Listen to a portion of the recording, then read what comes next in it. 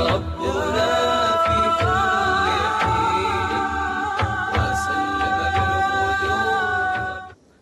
بالله من الشيطان الرجيم بسم الله الرحمن الرحيم وصلى الله على سيدنا محمد وعلى آله وصحبه وسلم تسليما ولا حول ولا قوة إلا بالله العلي العظيم. People have been here a long time. We lost some people. They just either had to go and catch the tube, or they had something on the tube they wanted to watch or something. I don't know. But I wanted to make a few remarks. First of all, I want to address a few issues that I think are important, and perhaps not for most of the people in the room, but for other people, and I would like you to convey this to the other people. There are people that have been talking about the work that's being done by Fuad Nahdi, by Abdurrahman, by Farina, by the other groups that have been involved in this effort, that this is a government propaganda, that this is stooges of the government of England, etc., etc. Many things. I'm sure some of you have heard some of these things. So I want to say a few things about that. First of all, there's a verse in the Quran that is very interesting to me, and probably to most of you. وَإِن جَنَحُوا لِلسَّلْمِ فَاجْنَحْ لَهَا. If people incline towards reconciliation, incline with them. وَتَوَكَّلْ عَلَى اللَّهِ. And trust in God. إِنَّهُ هُوَ السَّمِيعُ الْعَلِيمُ. وَإِن يُرِيدُوا أَن يَخْدَعُوكَ فَإِنَّ حَسْبُكَ اللَّهُ. That incline, when they want to incline towards peace, you incline towards peace. And if they want to deceive you, if there's some hidden ulterior motive, God's enough for you. Don't worry about that. That's not your concern. Peace is so precious that anybody that reaches out for peace, you should reach out with them for peace. And another thing I want to say about this government. Who do you think this government is? They're called civil servants.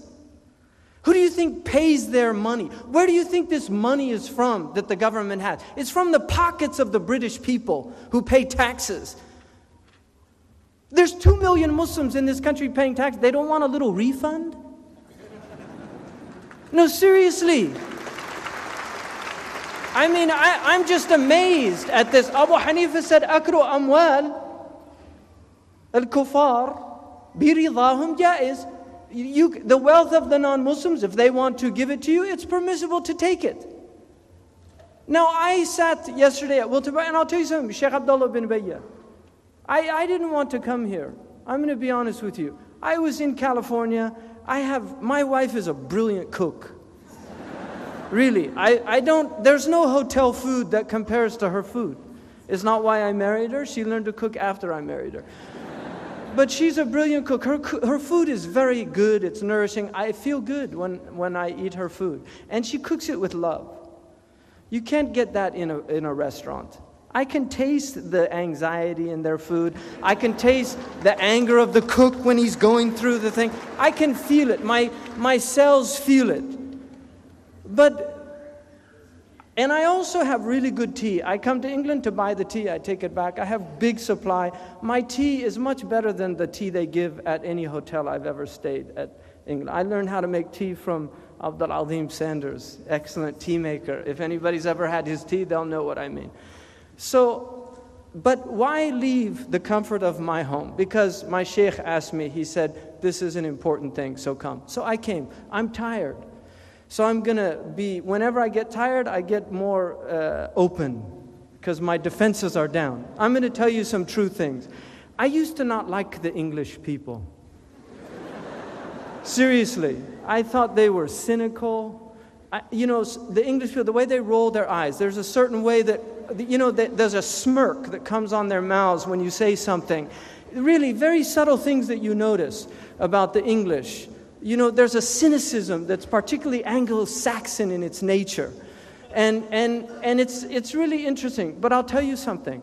I have come to love these people. And for a number of reasons.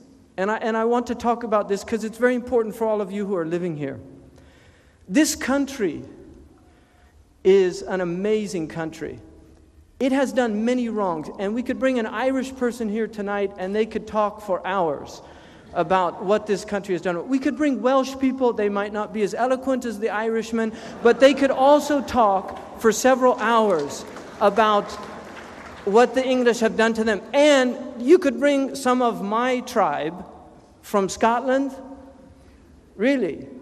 You could bring some of them down, and they'll give you with a nice brogue, they'll let you know what the English did, from Edward Longshanks on, or even before that. Seriously, they'll tell you about the English. But each one of these people has been challenged to learn to live with the English. Really. The Scots are very civil. Some of them want independence, quite a number of them. But how are they going about that independence? They're not blowing up things. Really. They have other ways of doing it. The Welsh de-evolution has been a long time. They say the Welsh are the Irish that couldn't swim. You know, it's been a long time since the Welsh have been occupied. Much longer than Palestine. But the Welsh are a gentle people. I love the Welsh also, really. And I love the Irish. But it's taken me a while to really appreciate the subtleties of these different cultures. And so I really want to say there's two ways that you can live in your life. One way is the way of husn al-dhan. It's having a good opinion. And the other way is the way of su' al-dhan. And years ago, my Sheikh, Abdullah bin Bayya, we were in a gathering, and he doesn't tolerate ghiba. It's one of the things I love about his majlis, is he doesn't tolerate ghiba. You can't say anything about anybody, even people that you should say things about. He won't let you say things about them. And somebody mentioned something about Jamal ad-Din al-Afghani, who died a long time ago, last century, 2 centuries ago. And somebody said something, and Sheikh Abdullah said a word, I never forgot it. He said, Ya akhi, ahsin al-dhan bil mawta, jarrabna su' al-dhan. He said, have a good opinion of the dead. We've tried having bad opinions. We've tested it as a way of being in the world. And our Prophet ﷺ had the best of opinions. Whenever the Quraysh reached out for him, he reached out for them. Muawiyah, we know in the Arabic tradition they call it Sha'ra Muawiyah. The hair of Muawiyah. Muawiyah is one of the most brilliant politicians in human history. He's a case study. You could do the leadership secrets of Muawiyah and it should be a bestseller. Muawiyah, they asked him and he said, if there was a hair of relationship between me and somebody else, if he pulled on it, I would release. If he released, I would pull. A hair of relationship. Just to keep that opening there, that potential. Now, I met yesterday, and you should be thankful that you have people like Maqbool Ali inside the Foreign Office. Because I have a good opinion of that young man. He's a bright young man, and he has good intentions. And he's there, he's representing your community. You live here, you pay taxes. This is your government. This is not Rawalpindi. This is not Karachi. This is not Cairo. This is not some funny place off in the middle of the Muslim world where if you say anything against the government, suddenly you're in chains being dragged away. No, this is a country that you are citizens. لا أقسم بهذا البلد وأنت حل في هذا البلد. I swear by this land, and you are a lawful citizen of this land. You are citizens. This is not subjection. You're not subjects, except in a very, the British are citizens and subjects. But this is, it's something superficial. The Queen can't just arbitrarily send you off to the prison. And we should be wary of some of these laws being passed because they're against the essential nature of this country. And we have to remind the English, you're the people of the Magna Carta. You're the people of habeas corpus. This is your tradition. You gave this to the Western world. You're the people of John Locke. You're the people that brought these things. And you are the people of John Wesley, who this hall is named after. This glorious hall was named after John Wesley, one of the greatest reformers in Western civilization, who worked with William Wilberforce. And we're in the year of William Wilberforce. And I want to tell you about William Wilberforce. This is a man who from the early 20s was with a group in Clapham. And I hope I pronounced that right.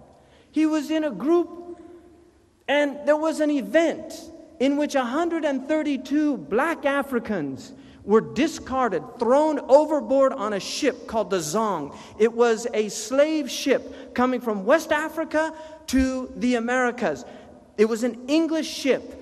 132 black people were thrown into the ocean and drowned, and this was considered legal by the laws of the land. And this group of young people who still had that spark of hope recognized how despicable this act was, how unacceptable this act was, and they started a small group of abolitionists to end the slave trade at a time when almost every single member of parliament was supported by the slave lobby. Things haven't changed all that much. But Wilberforce did not give up. He worked day and night. He was an incredible connector. He connected with people all over the country. He got people to sign things. He brought these in as a member of parliament. He worked with beautiful people like Hannah More. And several years ago, I suggested to the Muslim women in this country to start the Hannah More Benevolence Society. Because you should know Hannah More. You should know who Hannah More is. She's a beautiful English woman. She was stunningly beautiful in her looks. When she came to London, she took everybody by storm. She was a playwright. She was a literary figure. She was a poetess. She was all of these things. But in the end, she had a spiritual conversion, and she became one of the staunchest anti-slavery spokespeople in this country. She started night schooling. This is one of her great contributions. This is England to me. England is not the tyranny of Ireland. That's the worst of human nature that you find in every civilization. That's not England to me. England to me is these incredible ideals embodied by people like Florence Nightingale. I love Florence Nightingale. I read all these different works she'd written. I told my wife, you're the only woman I know who's jealous of a woman that died over 100 years ago. I fell in love with Florence Nightingale.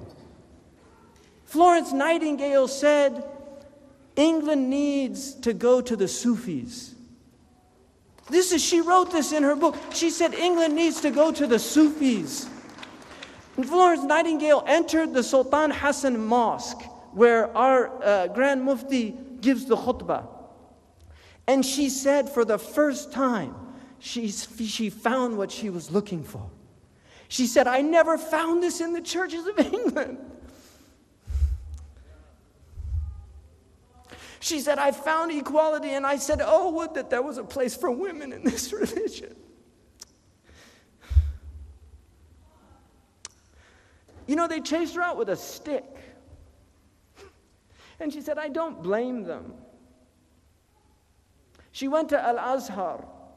She was struck by the spirituality, and she says in her diary, she said, I've heard in my heart something telling me, turn to Mecca, face Mecca, face Mecca. All of humanity is one. We are all under one God, and there is salvation for all of us. I kept hearing in my heart, there is no God but God. Believe in the one true God. She was a Unitarian. She was not a Trinitarian. This is Florence Nightingale, one of the great icons of the British people. And she saw the beauty of Islam. This is a woman who was given a qilada, this extraordinary medal by the Sultan Abdul Majid of the Ottoman Empire, because she came and served the Turkish soldiers that were victims of the Crimean War, as well as she served the British soldiers, because she didn't differentiate between people. This is England to me. This is the England I want to see. This is the England I want to remind these people of who they are. They've forgotten who they are. These are the people of the great reforms of Western civilization, and we, of all people, should be reminding them. We share these things with you. You've forgotten who you are like we've forgotten who we are. This is the age of senility. We're all in spiritual dementia. Really, we're in spiritual dementia. This is the old age, the dotage of humanity, and we need reminders. We've got collective Alzheimer's disease, and some of us has sometimer's disease. We forget and then we remember. This is England to me. And it flows in my blood. I have ancestors from this land. This is my qawm. Ya qawmi. This is what every prophet said to his people. Oh, my people. They weren't following his way. They were fighting him. They were opposing him. Ya qawmi. Inni Rasulullah ilaykum. Ya qawmi ma biya safaha. No, I'm not stupid. He didn't say, bal antum sufaha. Antum kuffar. Antum aghbiya. Antum hamqa. Ala taroni. He didn't say that. Ma biya sifaha. No, you're wrong. I want good for you. In uridu illa islaha. Mastatat. I just want to help as much as I'm able to. This is our teaching, to go out and to engage these people. And I want to end, because it's been a long night, and you have somebody. I was on an airplane, and this man came up to me. He said, brother, I love your work. And I was like, mashallah, thank you so much. He said, no, really, it's just so amazing what you did, and it was incredible, and this. But let me ask you one question. I said, sure. He said, why'd you give up singing?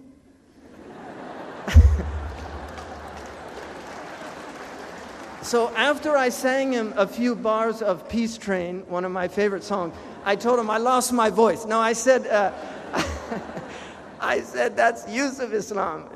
We have the same name. There's 3 Yusufs tonight. It's Yusuf Muka'ab, Yusuf to the 3rd power. So, but I want to end with a story about one of my favorite people. And this is, who can tell me, not from the ulama, but who can tell me who Sayyidina Umar's favorite poet was?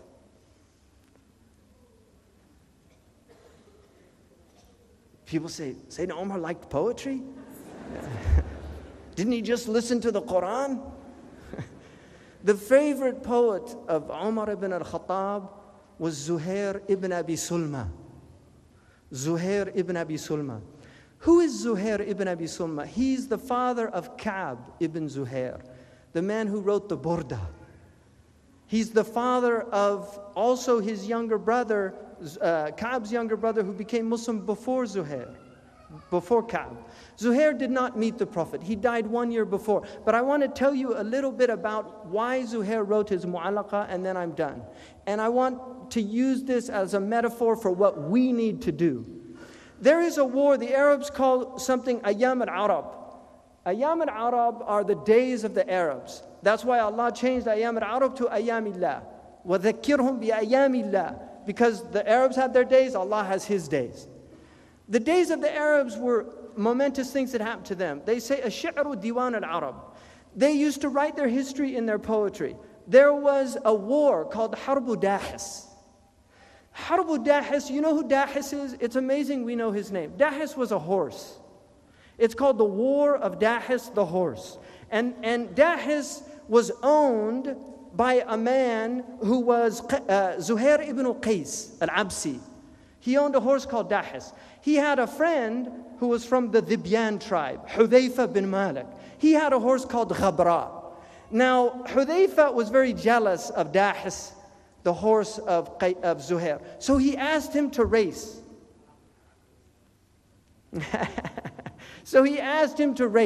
So the 2 horses, they decided they'd race 100 arrow shots. They shoot 1 time, 2 times, for 100 times, and then they race. Well, the horses started out, and Ghabra was winning.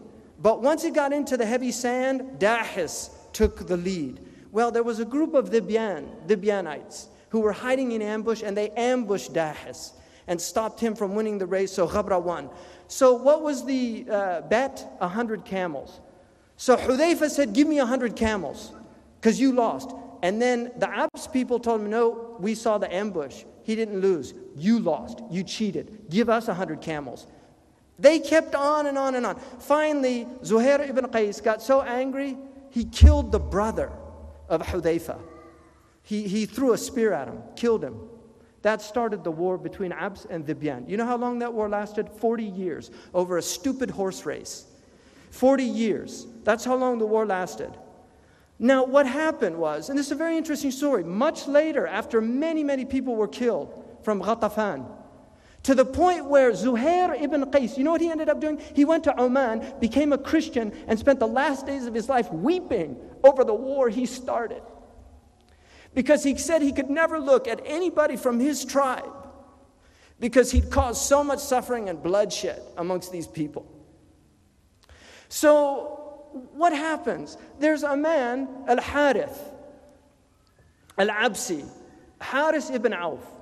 This man, he asked his cousin, Kharija bin Sinan, he asked him, which tent of the Arabs do you think would not let me marry his daughter? And he said, definitely Aus al-Ta'i. He'd never let you marry his daughter. So what's he do? This is typical male problem. He gets on his camel and he heads for this guy's tent to ask for his daughter. It's the thing that he can't get, that's the thing he wants. This is the human problem. So he gets there, and this man, Aus, comes out, and he says, An'am sabahan. He says, An'am sabahan. Good morning, good morning. He said, what are you doing up here, Ya Sayyid al-Arab? He said, I want to marry your daughter. He said, get the hell out of here. Right? I mean, really, that's pretty much what he said. This made Al-Harith furious. He takes off with his cousin, and they're leaving. So what does Aus do? He goes into the house. His wife says, what happened? What just happened? Who was that? He said, it was Al-Harith bin Aus, Sayyid al-Arab. And he said, what did he want? He wanted to marry one of my daughters. She said, if he's the Sayyid al-Arab, why didn't you marry one of the daughters to him? And he said, that's a good point. It's just he got me off guard and I was angry. And she said, well, go make amends. He said, I can't. What's done is done. She said, what do you mean what's done is done? You mess everything up and then you're not going to go fix it? Go out there. And he says, what do I say? He said, just tell him you got him in a bad mood. And tell him come back and we'll work things out. So he goes, and Al-Harith initially is angry. He comes. What's he do? He says, I want you to choose one of my daughters. I have 3 daughters. The first one comes out. She says, I don't want to marry him. This is right. Arab women had no rights. She said, I don't want to marry him. He says, why not? She says, first of all, I'm not that good looking. I'm not his cousin. And he's going to take me far away. And he'll grow tired of me, divorce me, and then what? So he says, good point. Bring the second daughter. She comes.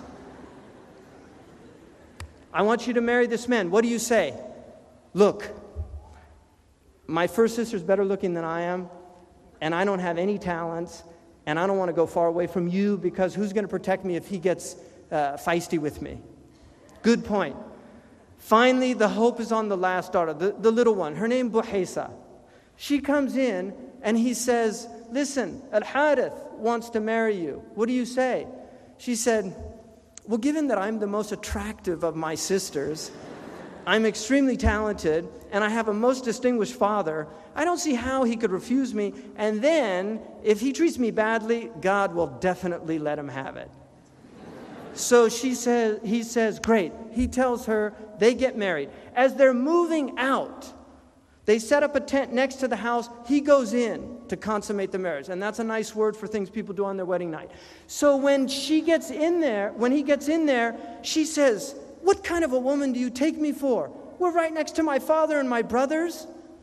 No, let's go. So they get on, they're driving. A little ways out, they're a ways out. He tells his cousin, listen, you go up ahead and I'll catch up with you later. Fine. He stops sets up the tent, and she says, what kind of woman do you think I am? I mean, this is the way people that take women in wars behave. Take me to your home, slaughter sheep, make a big festival. And he thinks, this is a high-minded woman. So he takes her, and then his cousin says, hey, listen, did you do what you wanted to do? And he said no, and he explains them. And so they get back. He does a big festival. When it's all done, he comes in. How's things now? She said, I want to ask you one question. What kind of a man are you? Because I thought you were a man of honor, but I want to ask you one question. How is it that you can delight in women when there are people, Arabs right now, killing each other over a horse race? She said, go out, if you want me as a wife, go out and spread peace amongst these men and end this bloodshed. And so he goes out and tells his cousin, and he says, this is a high-minded woman, and she will give you great sons. So let us go out and do this. They went out and they determined, the Abs and the Dibyan agreed that if they would count all of the dead, whoever had the most killed, they would pay camels, blood writ. These two men, from their own wealth, 3,000 camels to end this war. And this is when Zuhair wrote his mu'allaqa in praise of these two men for what they did. But I think it's Buhaysa that he should have written the mu'allaqa about, because that is where it has to come from. It's the women in our homes. They're the ones that can change this situation more than anybody else. Our women need to be like Buhaysa and get our men squared away. And I really mean that. You are the vicegerents of God. And extremism is here to stay, folks. This is the most extreme society, and I'm talking about the whole globe right now. We're in the most extreme conditions in human history. We've got extreme eating. You know what we drink now when I grew up, small was like this, medium was like that, large was like, now that's medium. They call it a big gulp. That's extreme eating. The plates they give, really, in restaurants, it's enough. I used to eat, we used to have 10 people around a plate like that. And they're all walking around. They can't even control themselves anymore. Seriously, they're having to take out Victorian seats in the theaters of England because the American fat behinds can't fit in them anymore. This is the reality of we're extreme. We're eating extreme. We're extreme. Look at the extreme sports in this country. You know what Sky says? You know Sky Television? It says, if your religion is football, then worship with us. You know, they call us idiots because our community kill people over what somebody said about the Prophet Muhammad ﷺ. They kill each other because some football team beat another football team. Seriously. These are sufaha everywhere. But what is more stupid, to kill over a stupid football game or to kill because the greatest person in your life has been desecrated, denigrated? They're both wrong. But don't call our people fools and not call your own people fools. Seriously, this is extremism in its worst qualities. Look at the pornography that they have, the denigration of these poor women. You know, the word in Arabic for oppression is related to the word for prostitute, because prostitutes are the most oppressed human beings on the planet. And there's sexual slavery all over this planet. And some of the biggest downloaded things on the Google search engine, according to their own statistics, the pornography is in Muslim countries. So what's happened to people? Really think about this. We're in extreme conditions.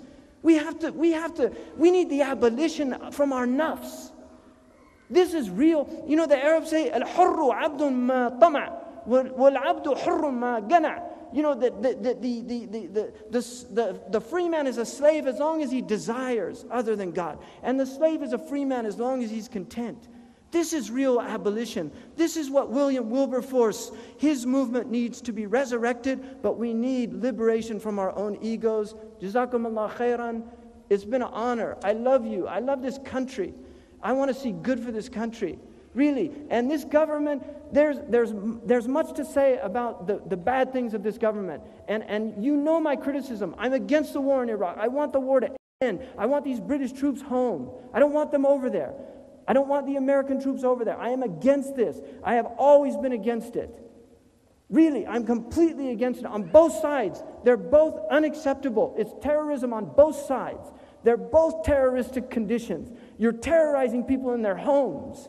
Really, using cluster bombs in Lebanon. This is terrorism, and it needs to be condemned as terrorism. And I condemn it.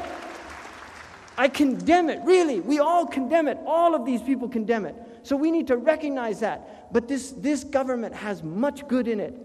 And our teachers teach us, إِن كُنْتَ فِي نِعْمَةٍ فَرَعَاهَا إِنَّ الْمَعَاصِي تَزِيلُ النِّعَمِ. If you're in a blessing, watch out.